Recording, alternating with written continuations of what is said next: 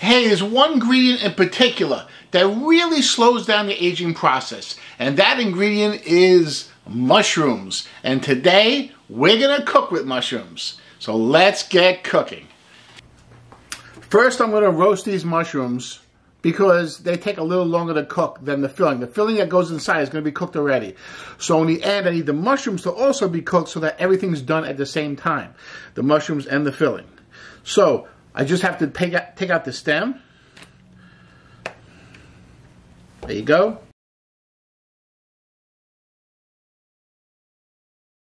Hey, don't throw these away. They're good for something. They're good for a stir fry. They're good for a stuffing. They're nice mushroom flavor. They're just a little bit fibrous and a little bit tough compared to the mushroom caps, but they're good to use. Now these caps, I'm just going to give them a spray with oil so they won't burn the oven. And then a little sprinkle of salt, maybe a half a teaspoon. Okay, just a little bit of salt, just so that they're going to have some flavor. I like to roast them with the cavity up, so they tend not to flatten out so much when I do that. Then inside a 400-degree oven, 20 minutes. In this pan, I have 1 tablespoon of olive oil and 1 clove of garlic minced.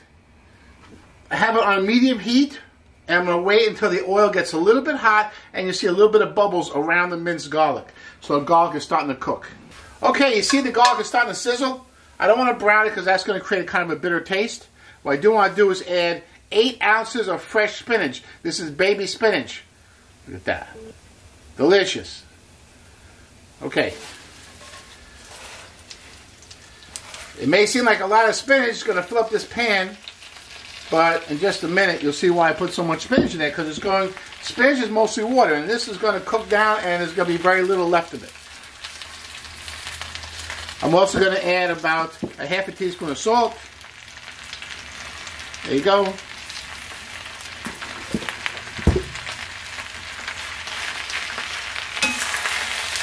And there's one more flavor we're going to put into this spinach, which really makes this whole dish. It really does. And that is Pernod. Okay, this is a French alcohol, and it tastes a lot like anisette or anise or licorice. Okay, a little bit. A little goes a long way. This is very potent stuff. So I'm going to add about a teaspoon and a half. That's it.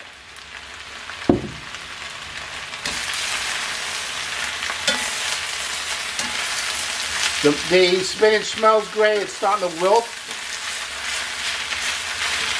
Once it really starts to wilt, I'm going to add that teaspoon and a half of Pernod.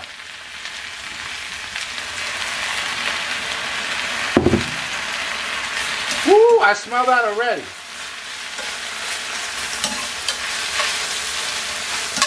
Just keep stirring until it's all wilted. It's just wilted, and then take it out.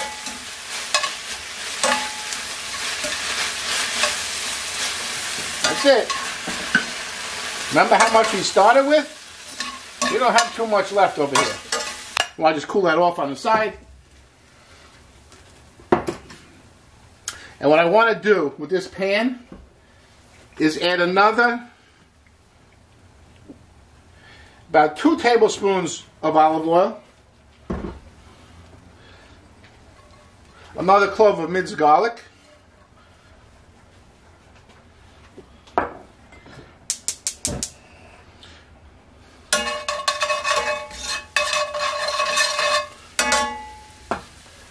then we're going to make the topping.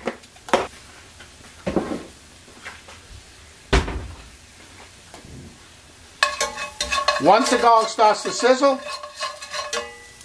turn it off. This pan will retain its heat a little bit. So it starts to sizzle, turn it off, because you don't want it to overcook. You don't want it to turn brown. And the pan is still hot. See, it's still sizzling, so be careful. Once it starts to sizzle, shut it off. If you have a pan that's really very thin, it doesn't hold the heat too much, then you can cook a little longer. But this pan is thick, it's going to hold the heat. Look, it's still sizzling. Okay, so once it starts to sizzle, shut it off. Now, we have to add some breadcrumbs. The breadcrumbs I use is Panko, and they're seasoned. Okay, Panko seasoned breadcrumbs. What these are they're a little bit more coarse. You can see that they're a little bit more coarse than a regular breadcrumb. It's nice to make a topping out of it. So I add about a quarter of a cup, and then I toss it around. And the oil is going to coat the breadcrumbs.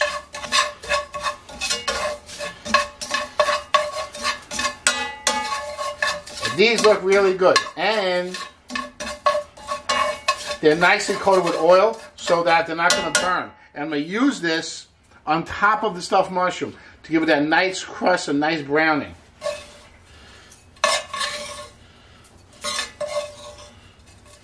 I have this mixture, and I just want to add one more thing to it, and that is I want to add about 2 tablespoons of nutritional yeast. There you go. Nutritional yeast. That's going to give it a Parmesan cheese type of flavor without the cheese.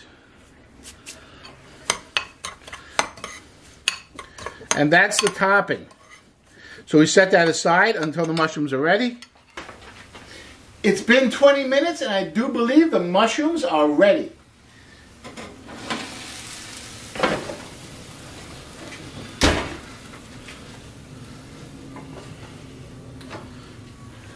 Can you see how much water's in these? Look at this.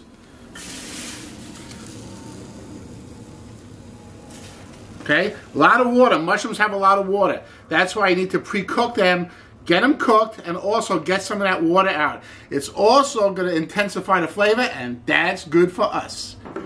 I'm going to stuff each mushroom with sauteed spinach, and then I'm going to take about a teaspoon of that crumb topping and put it right on top like that.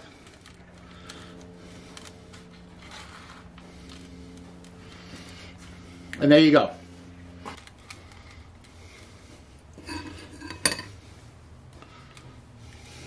Hey, I turned the oven up to 425 degrees to get the top nice and brown. And I'm putting these right inside. It's going to take about 5 minutes. And it's going to be delicious. Hey, I wish I had smell-o-vision here, because this kitchen smells awesome.